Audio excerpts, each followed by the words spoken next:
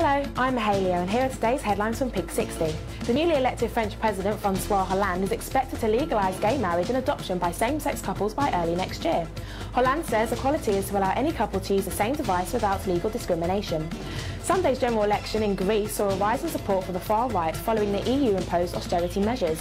The neo-Nazi party Golden Dawn, which previously distributed homophobic flyers at an Athens Pride, got 7% of votes. US Vice President Joe Biden has made an announcement live on MSNBC that he supports equal marriage. When asked by the interviewer does he feel same-sex couples should be allowed to marry, the US Education Secretary replied, "Yes, I do."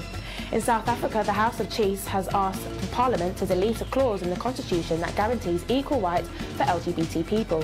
South Africa is the only African country to offer LGBT people the same rights as heterosexuals. And finally, an openly gay male gymnast is hoping to compete for the US team in this summer's Olympics. Josh Dixon finished second out of 72 competitors at the US men's qualifier and hopes to be selected to compete. That's all from us today. Join us again tomorrow.